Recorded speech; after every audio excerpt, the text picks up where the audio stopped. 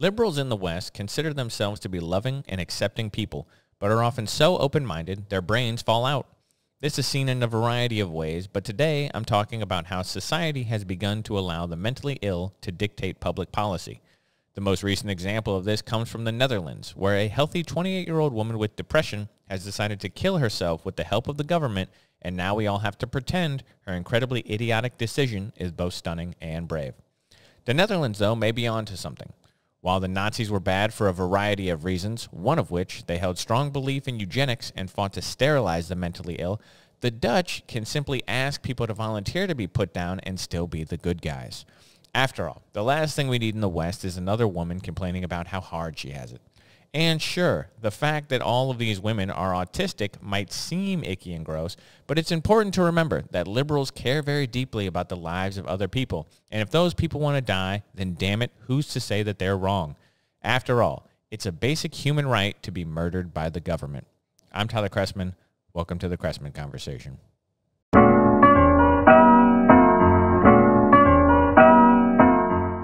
Okay, so as we said in the intro video, today we're going to be talking about euthanasia, sort of. We're not going to get into, well, maybe we will actually. Who knows? We'll see where we go. We're going to be talking about euthanasia because of this one particular case. But before that, actually, I'm just going to give some thoughts on euthanasia in general. Now, I have been involved in the medical field for quite a while, and I know a little bit about medicine. I won't pretend to know anything about anything, but I know a little bit about something. And one of the things I know is that we have in the United States, we have hospice. I believe a couple states, maybe Oregon. I don't know who else actually at this point. I didn't look it up before the podcast, but I know a couple states have a euthanasia or physician-assisted suicide program in place. Most of the other states have hospice, which is similar but not similar at the same time. Hospice is a little bit less of a assisted suicide, although let's not kid ourselves, when we're giving people who are on the verge of death large amounts of painkillers, we are facilitating that death. So there's a little bit of a gray area there. But it exists in the West. Is it a good thing? Now, as I just said a moment ago, with my limited understanding of medicine, I will say this. If I get to be older or I get diagnosed with a terminal illness, something like pancreatic cancer or stomach cancer, where they say, hey, we've done all we can do, there's no hope, you're going to die. I'm not opposed to it. I do not morally find it a problem for me to then say, well, I will live my life until it gets to a point where I'm either no longer me or in too much pain or this or that, and I want it to be done.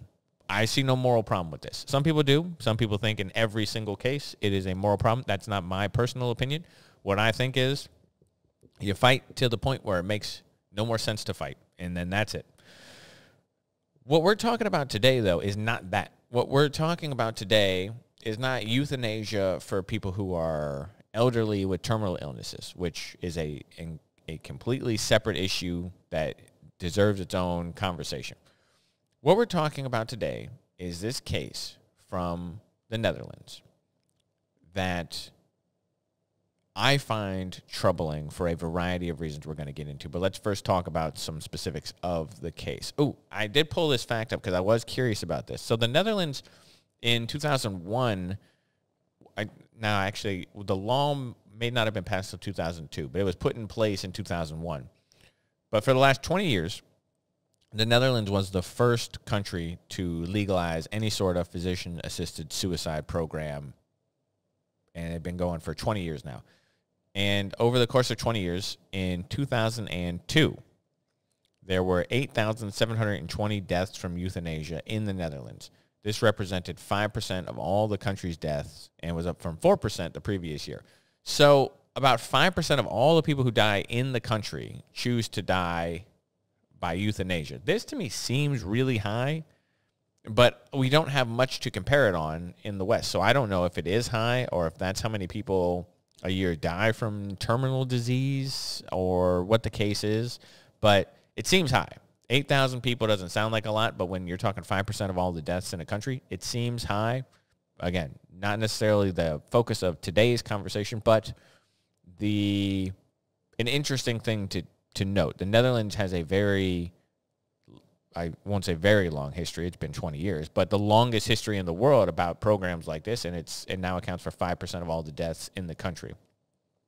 Just something to keep in mind as we talk about the new case and expanding the role. So this new case we're talking about is the case of, and I am going to just butcher this young woman's name, I'm sure, but it looks like Zoraya Terbeek. Zoraya, middle name Ter, or first part of the last name Ter, Ter, last name Beek, Beek. Zoraya Terbeek. I haven't heard anyone say it. I've just read it, so I'm not 100% sure how to pronounce it. But this woman is 28 years old. She is from a small village on the German border in the Netherlands and is scheduled to be euthanized in May. Now the interesting thing about this is that Zoraya has no terminal illnesses. She is 28 years old. She is a healthy individual, but Zoraya has depression and has decided that her depression is such that she no longer wants to live. Now, she has a 40-year-old boyfriend and 2 cats. And in a lot of the articles I have read, this is the quote that she said she was told by her psychiatrist. The quote was, quote, "There's nothing more we can do for you. It's never going to get any better," end quote. And then she said, okay, well, if the psychiatrist says that there's nothing that's going to get better for me in this world, then I want to die. And so the Netherlands have allowed this woman to go through the process of scheduling her death in May. And it is on the calendar. It is all got the legal go-ahead, the approval, which means that a doctor is going to come to her house in May while she sits on her couch and is going to give her a sedative that puts her to sleep and is then going to administer a drug that stops her heart. This is what I mean when I say liberals sometimes are too accepting of what other people want. This is not a good thing. This is a bad thing. Suicide is an inherently selfish act. Do not mistake that. In every case, it is a selfish act. You are taking whatever pain or whatever discomfort you have in life, you are putting it paramount and first and foremost.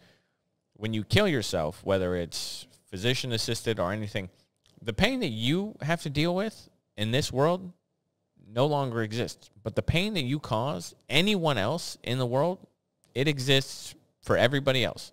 It is a selfish act to kill yourself in every case. And this woman apparently has a 40-year-old boyfriend and 2 cats. She says she loves her boyfriend. I guarantee you she does not, because if you are in love, if you have love for other people, this is not something you do. And has 2 cats, which women like this, they don't have kids anymore. They just have cats. So it's not a good thing to allow people to kill themselves when they are suicidal. Now, there are actually laws in the United States, again, to put on the hat of guy who knows a little bit about medicine. There are laws in the United States. If I say I'm suicidal, if I say, I want to kill myself, then I can be put into protective custody. I can be taken to the hospital. I can be placed on a 72-hour hold. I can be put on suicide watch. I am not allowed to tell someone, for example, a police officer or a first responder or even my friend or my spouse or whoever. I'm not allowed to say that I'm going to kill myself, and then I'm just allowed to wander about society to do so freely. In this country, we take those people who are having issues, having episodes, having depression, having all this stuff. We take them to somewhere where we can attempt to help them. Now, I will admit our system for dealing with mental health in this country is clunky. It's not great. But it's often because we don't understand mental health. We want to, in this country, tend to want to throw drugs at mental health problems when they're not. It's not chemical imbalance. The chemical imbalance argument about mental health is sort of nonsense at this point. Most people who say that they have depression don't actually have depression. What they have is a case of the SADS. It's not the same thing. Don't get it twisted. So we have laws in this country that protect the suicidal from themselves. In countries like the Netherlands, they're moving to a place where they're saying, well, actually, just having depression is such an illness that is impossible to overcome. They're going to allow you to just kill yourself with the assistance of the government. This is not good. This is not the right message to send. This woman's 28 years old.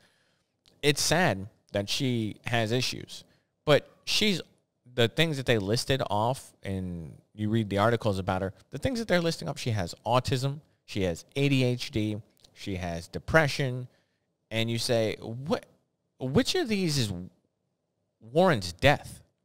Now, I feel bad that she is depressed. That's not good.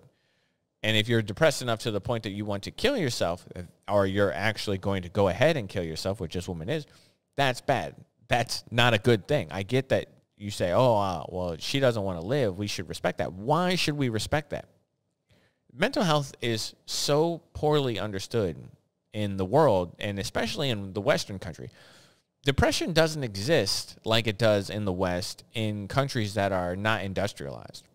You'll see people on the streets that have, in places like Bangladesh and India, who have better mental health than the average suburban teenager these days. Why is that? It's not because their access to quality of life is better. It's because they know struggle. People in the West don't struggle. And therefore, every little inconvenience is a hardship. Every little thing that goes wrong in their life is a hardship that they can't endure. There's no mental fortitude that is built into people in the West anymore. And just in general. And obviously, there are people out there who are mentally tough, but people don't understand how to facilitate that. And the younger people younger than myself. So what they saw is around 1994, there's a shift in the raising of children. And children from 1994 on were raised differently than kids born before that time. So I'm sort of the tail end of the last generation who were raised like kids in the 80s and 70s. And you have this switch to a new generation, the online generation. Kids who, they don't go out and socialize, they don't take responsibility, they don't work jobs, they don't have sex, they don't do drugs like their parents did. They're less adventurous.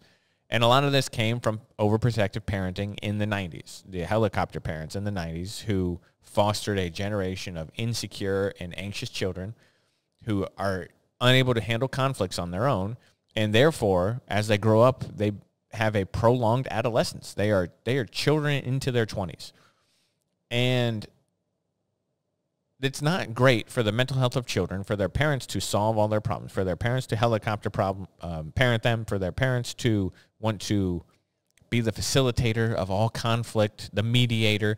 These are not good things. These are not good qualities. Children need independence and the ability to handle problems on their own. They need this to make it so that when they become adults, they can handle their adult problems like adults and not like children who run to their parents. This woman reminds me of that. Reminds me of, you live in the Netherlands. I don't know much about her life. I will admit, she could have had the world's most terrible life of all time. None of the articles mention it. She hasn't mentioned it. She's not mentioned anything about her terrible, abusive this. She hasn't mentioned anything about her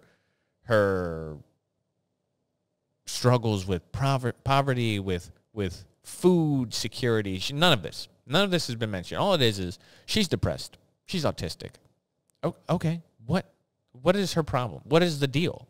What is there to be depressed about in life? And what is depression? Is depression feeling sad? That's part of the human condition. Everyone feels sad. So where do we draw the line at depression? I've seen what depression looks like. Depression looks like can't shower, can't leave bed, can't eat, wasting away to nothing. That's depression to me. A sadness that affects your ability to work or maintain relationships or leave the house or do basic care for yourself. People who get up and go to work and socialize and do all these things, if just have that general feeling, that malaise that's over them, that sort of lack of understanding towards their other people, that is not the same thing. What that is a lack of direction. What that is a lack of focus. What that is a lack of connection to humanity. And maybe you're not living the life you're supposed to live, and that's what that feeling is. But is that a feeling worth killing yourself over? Is that a feeling that we should say, well, there's nothing we can do for you? There's something everyone can do to improve their situation on life at any given moment. People need challenges. They need direction. They need adventure. They need something. They need a purpose in life. And many people don't have a purpose. This woman, I guarantee you, she has no purpose. And what I mean is that not that it exists, it doesn't exist. What I mean is that she doesn't know it.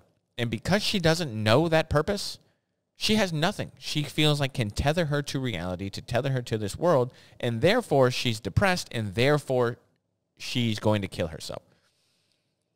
It used to be that people knew what their purpose was, because they didn't question everything all the time, constantly. And it's good. It's good to question things. I'm not going to say you should listen to everyone. In fact, that's typically what I tell you not to do. You shouldn't just listen. You should do your own thinking, do your own research. You should do these things.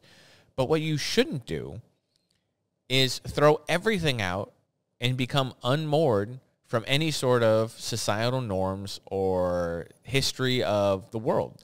That's not what we should do. We can't throw everything away. We're not Descartes, all right? We don't have to take it back to the first principles. We don't have to think cogito ergo sum. I think, therefore I am, and then build up from there. Not everyone needs to do that. We don't have to throw everything out and reason our way into the world. We don't have to. But what we have to do is find something in society that we can latch onto that gives you direction or gives you purpose. Maybe it's a job, okay? This is not I wouldn't say that this is the best path to go down.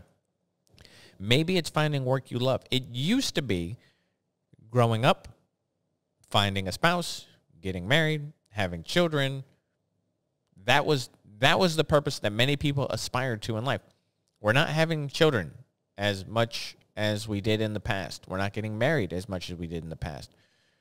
This woman has 2 cats. I guarantee you she's the kind of woman who calls her cats her babies, all right? I have a cat, all right? Look at this. She's sitting in my lap right now. Say hi, Winnie. Say hello. See, I got a cat. You know what I don't do? I don't treat the cat like a child, all right? The cat's a cat. I like the cat. Cat's great. It's fine to have pets. Pets are fine. Pets are not a replacement for children. They're not. People who walk around like, I'm a dog mom. All right. No, you're not. You have a dog. All right. I have a cat. You have a dog. It's fine. Pets are fun. Pets are good. They're goofy. It is not a purpose in life to have a pet. It can be a purpose in life to have a child. This woman is probably the kind of woman who grew up and said, I'm never going to have kids. I love my independent, strong lifestyle. Yet now you're 28 years old and you're going to kill yourself because you don't have anything in reality that tethers you to anything normal. You don't have a life. You don't have a purpose. You don't have a goal. But you have 2 cats. Isn't that great? You have a 40-year-old boyfriend. As a 28-year-old woman, I guess that's fine. 12 years seems like a big age gap, but who am I? I'm not going to sit there and judge. Do whatever you want. My point is, people need a purpose. It can be a family. It can be work. It can be your religion, your spiritual life, whatever you want to say.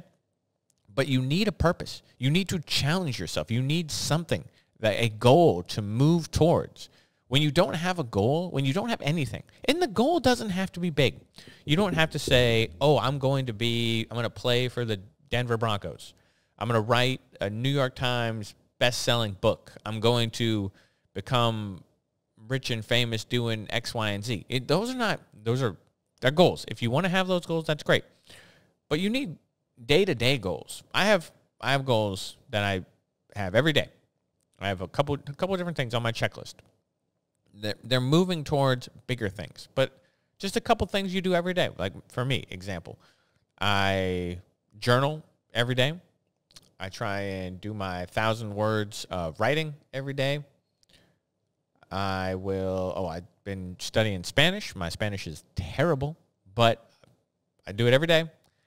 Little things, right? Little things. And then every year I make New Year's resolutions. Some people like them. I know I've done topics on the past about it, but you say you need goals. Anything in life that you're moving towards that gives you purpose, that gives you a reason to get up in bed, from bed in the morning.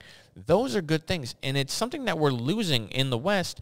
And therefore we say, well, this woman is depressed. Let her die with dignity. There's nothing dignified about giving up. That's cowardice. This woman is dying with cowardice as a 28-year-old with no health problems.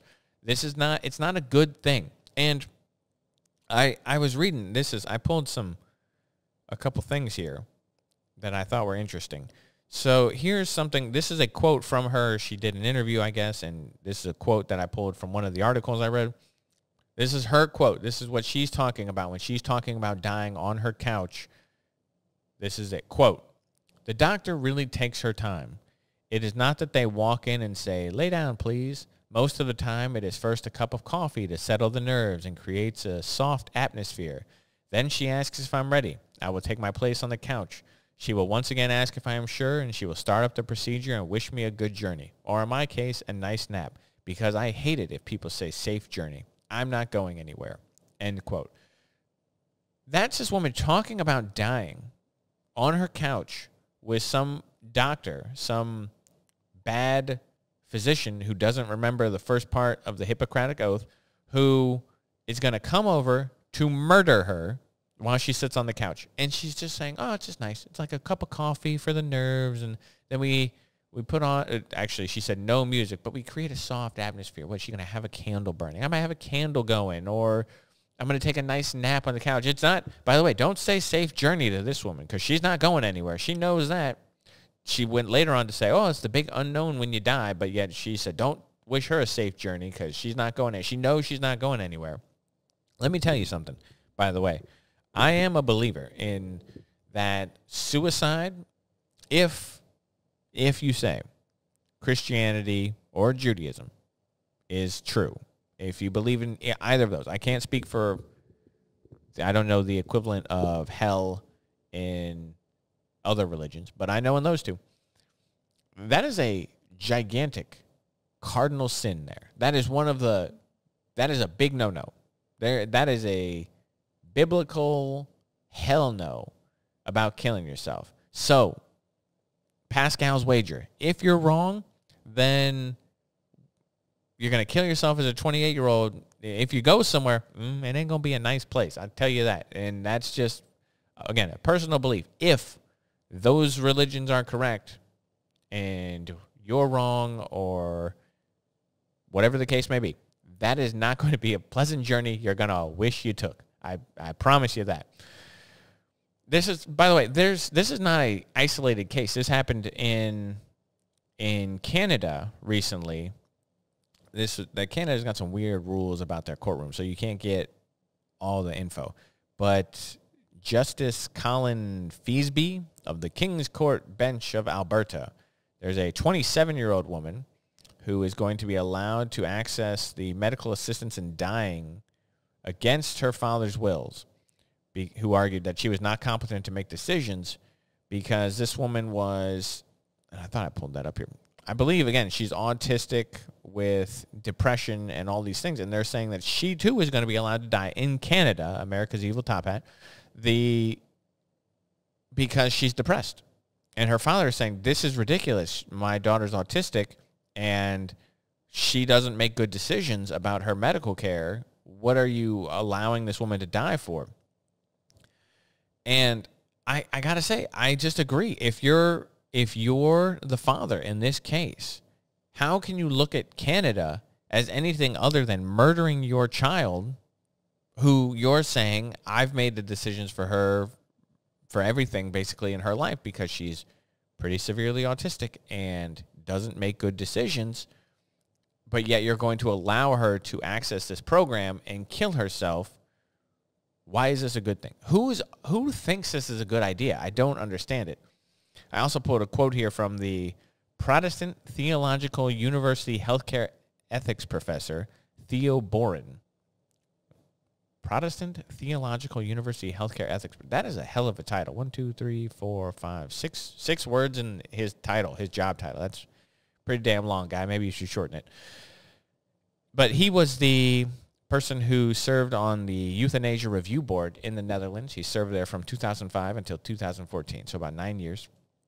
And it is a quote he told the Free Press. He said that euthanasia, quote, evolved from death being a last resort to death being the default option, end quote. So the guy who served on the ethics board also has said that this euthanasia thing is becoming a problem because they're looking at it more of a solution rather than an option. And that's something we don't want to do. We don't want to look at it as a solution. We want to look at it as a last resort.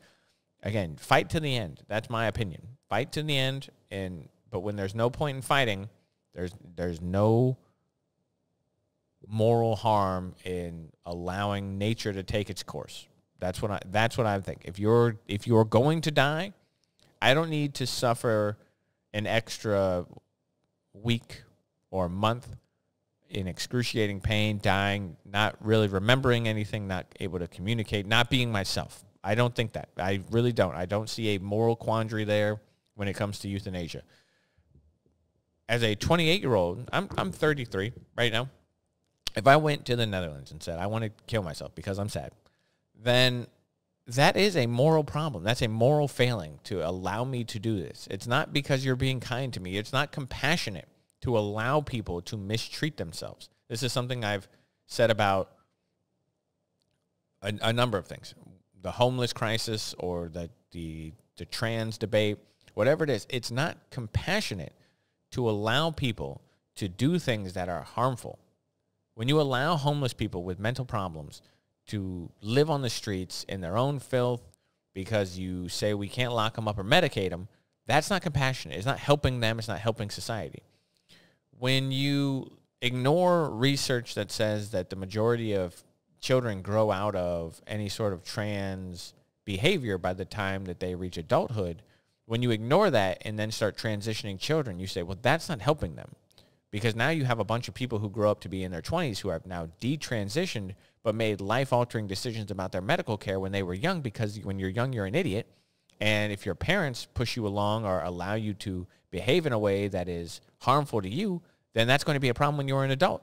These are not good things. And it's not a lack of compassion that I say that. It's the opposite. It's people who think that they're having compassion, that are making a mistake, that think that they're being the nice person. I'm all about personal, individual liberty, but you can't allow somebody without the reasoned capacity to make decisions that will harm themselves when they're not competent to make those decisions. If you suffer from schizophrenia, you aren't competent to make a decision that you want to live in your own filth. If you're a child, you're not competent to make a decision about the rest of your life in your body. How many young women in their teenage years say things like, well, I never want to have kids, who then grow up to be mothers? I bet the number of people who have ever uttered that phrase, who then grew up to be mothers, is astronomically high. It is, you can't count it. You can't fathom it, because every teenage girl, not everyone, but so many girls in high school or whatever, they say, I never want kids. I just want to be me and live my fantasy life. This is not a real thing. But then they grow up and they mature and they grow up and they make different choices, because adults, when your prefrontal cortex is fully established by the time you're 25 and you have the ability to reason and rationally make decisions, well, they make different decisions than when they were 16. But now we're letting children and we're letting the mentally incompetent make their own decisions. This woman, just saying that you want to kill yourself is grounds for mental incompetence, in my view. You're 28. Again, we're not talking about a person who's 75 with life-ending cancer. That might be a rational decision. You're 28. You have depression. That's not a rational decision. No one looks at that equation and says, yeah, that makes sense to me. It doesn't make any sense. It's not a good choice, and it's not a good thing for society to allow people to do this. There's a moral decay that is happening in the West, and this is just a symptom. And what if it spreads. What if it keeps coming? In Oregon, Oregon is probably the most liberal state in the United States, at least off the top of my head that I'm thinking of. It's even worse than California, worse than Hawaii. So you have Oregon. You have they were the first state that legalized things like marijuana, which, again, I'm fine. That's fine. Good. I'm for that one. But they're also the first state that legalized euthanasia. Okay, I'm fine with that. Again, I told you my opinion on being elder or terminal illnesses. That's fine. But they're also the first state that legalized all drugs. They said, oh, every drug, we're going to decriminalize. I don't know if they legalized it, but they decriminalized every drug. And what happens? Well, they do that, and they saw rates of addiction and overdose skyrocket. The opposite of what was supposed to happen, right? Taking the stigma away was supposed to allow people to get treatment, allow people to no longer get in trouble with the law. It was supposed to help the hard drug problem. Made it worse. They're the first state that tries things. Sometimes things work, sometimes they don't. But what happens if they want to try something like this? Are we going to allow Oregon to be a state, a destination state for people with depression who want to just go there to Oregon to kill themselves? Do we think that's going to be beneficial for the United States or for Oregon? And again, I don't know if Oregon's going to do this, but they seem to always be the first on the very, very liberal fringe. So I can imagine them being the first. My point is it good for the United States? Would this be a good policy here? How many people walk around taking their Xanax and their Ritalin and whatever, their Percocets, they're taking drugs every day of their life just to feel like, oh, anyone with the lean, the amitriptylines, the sertraline, the lithium, the freaking people out there without schizophrenia or bipolar disorder just taking lithium these days. It's insane. And yet we're going to let those people all jacked up on the pharmacological influence of Big Pharma make decisions to end their life, and we think it's a good thing. I don't know. Maybe I'm wrong. Maybe I'm way off base here. Maybe people think this is a good idea, and I'm just misreading the entire situation. It's totally possible. I don't know. I don't think so. I think that this is again, just a symptom of the moral decay that we're going through. This idea that there's no longer anyone to be accountable to other than your own personal feelings. It's selfish. It's a selfish world we live in, and it's a selfish act to kill yourself, especially when you haven't even lived to half your life expectancy. To act like things could never get better, it always can get better. That's the point. It always can get better. It's about choices you make. It's about finding purpose, surrounding yourself with people that, good friends, good loved ones, someone you can come home to. Those are the things that matter. Purpose and forward motion in life is all we have. We can just put our head down and work and grind your way towards something better, and you can do it every day. Every day you wake up, and you can choose to be spiteful or you can choose to be grateful. And that choice will determine the outcome that you live by.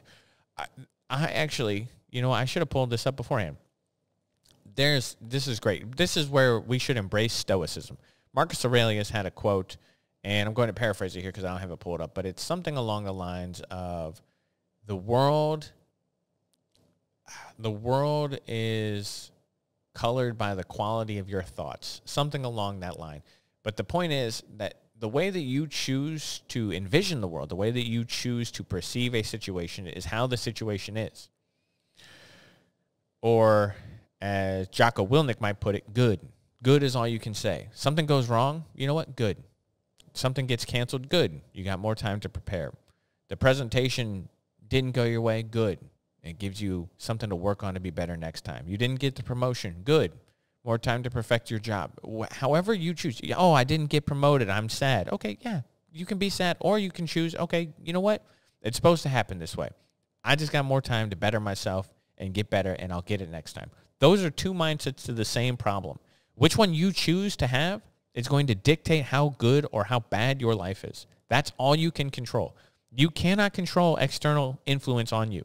You can't. The world is going to happen around you no matter what. But you can control how you yourself take in those actions, process those thoughts, and then put energy, either positivity or negativity, out into the world. That is the only thing you can control. Or, as somebody once said, the only thing you control is your response. There's stimuli over here. There's response over here. And in the middle is a gap. And all we control is the gap. The stimulus comes in. There's a gap where we process. And then our response is whatever it's going to be. And taking that gap and minding that gap and figuring out how to control that gap, something comes in that would make you so angry, and you say, hold on, take a breath, take a breather, process, and then you don't come back with anger. Again, it's something, I'm not saying I do this to perfection, but it's the way that the world works. And it's the only solution that can help in this world. Finding purpose, controlling your emotions, not allowing people who are incompetent to dictate how society should run. These are the things we need to do. Anyway, I'm going to leave it there. Let me know if I'm way off base. Tell me in the comments. You think I'm totally out of place, or if I'm totally misreading the situation, or thoughts on depression, anxiety in this younger generation. Anything. Just let me know. As always, I'm Tyler Chrestman. I will catch you guys next week.